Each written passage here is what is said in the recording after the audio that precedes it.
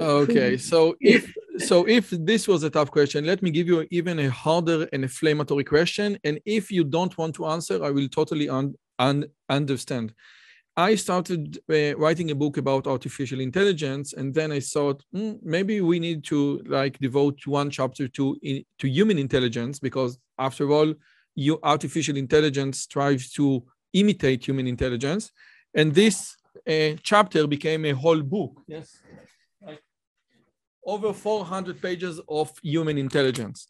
And since you mentioned the Asian education system, part of what they do in Singapore is they give you a test on when you are like 6 or 7, and this test separate different kids to different schools. Like there are like the professional schools and the more academic schools, and those tests are basically IQ or intelligent tests. And my question is, because if I read your book, How to Excel at Math and Science, even if you flunk algebra, one thing that is not mentioned in this great book is the thing of human differences in cognitive abilities. And some people cannot learn math or cannot learn algebra. I know for myself that I'm not good at university math.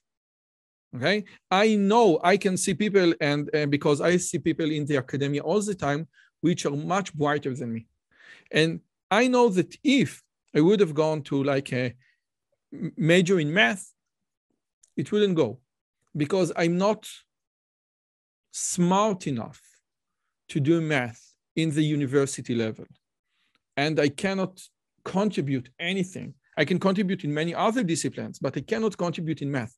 And my question is, what about human differences or in cognitive abilities? How do you approach this very, very important yet inflammatory subject?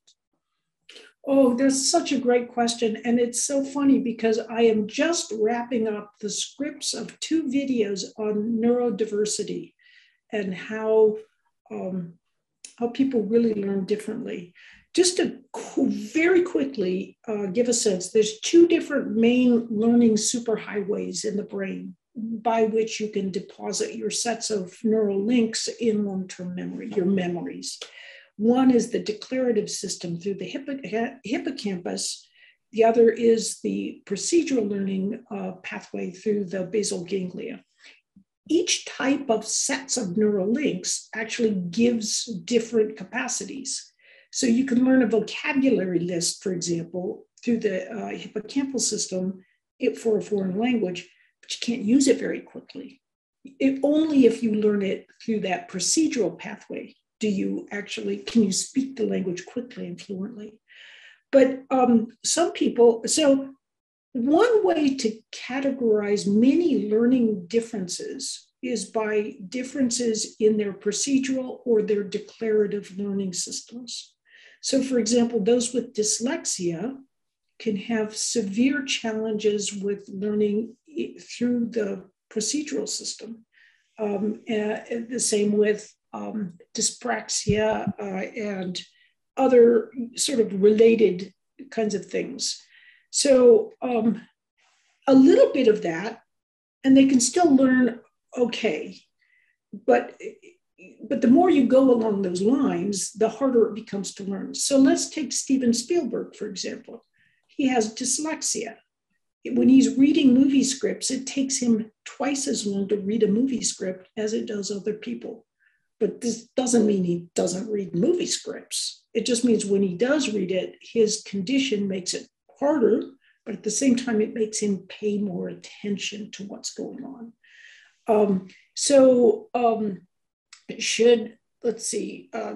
There's clear evidence that autism, for example, or the autism spectrum can enhance procedural learning and perhaps minimize your ability to learn through the declarative system. So the thing is, we can't put all learners in a box, but at the same time, if we treat everyone as completely individual in their learning, which is the true way it actually is, it would become so complicated to try to teach that we couldn't really teach very well. So we generally teach to the sort of the midpoint, people who are able to learn through both systems pretty well. But I think it's really important to realize that some people really will struggle with, procedural type learning, and they might struggle with ideas like struggle with even learning the multiplication tables, because that procedural system helps with that type of learning, but they can still learn math in a different way.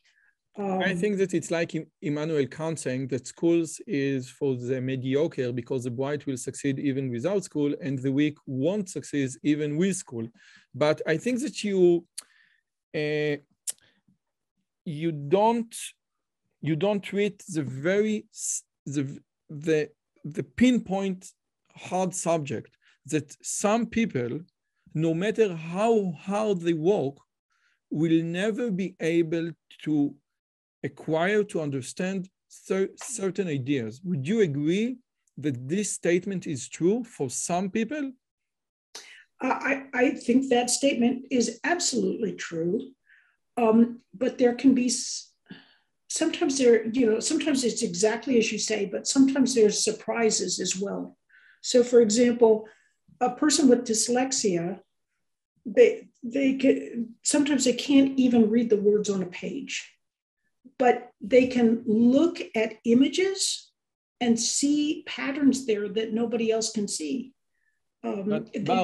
With your permission, I think that although the Steven Spielberg example is correct, it's a bad example since it's a romantic example, okay? And the US Army doesn't recruit anyone with IQ of below 85 because after 100 years of research, it came to the conclusion that no matter what the training process will be, I cannot train anyone with IQ of 85 and below to be beneficial for the US Army. And the US Army has, as you know, many different jobs. Not all the people in the US Army are Navy SEALs, and not all the people in the US Army are intelligence. And although this, after 100 years of research, they cannot train anyone with IQ of below 85. And usually when we say and we think about education and learning and online learning and Coursera and edX and all the great guys, Andrew Nag is a genius, Daphne Koller is a genius, Anat Agrawal is a genius, Sebastian, wow, all the great guys. And it seems like they don't understand that not all population are like them. Well, that's true. And a lot of the top Coursera, the Coursera universities are by their very nature the best universities in the world. And so they often teach kind of expecting their students to be amongst the best students in the world, just like they get at Harvard, Yale, or whatever. But I'd like to flip this around. Yes. Be my guest. What we've focused on through most of this discussion is people with average or above IQs. We absolutely, if you have a low IQ, it makes learning more difficult in every sense. But at the same time, I know a group of disabled students with IQs of 70 and below who were, they were just institutionalized, and then they were taught some techniques about how to learn effectively. And do you know that these students even began attending college? Now, were they superstars? No, I didn't know it. And it is very surprising because on this podcast, I have spoken with the most prestigious IQ researchers in the world.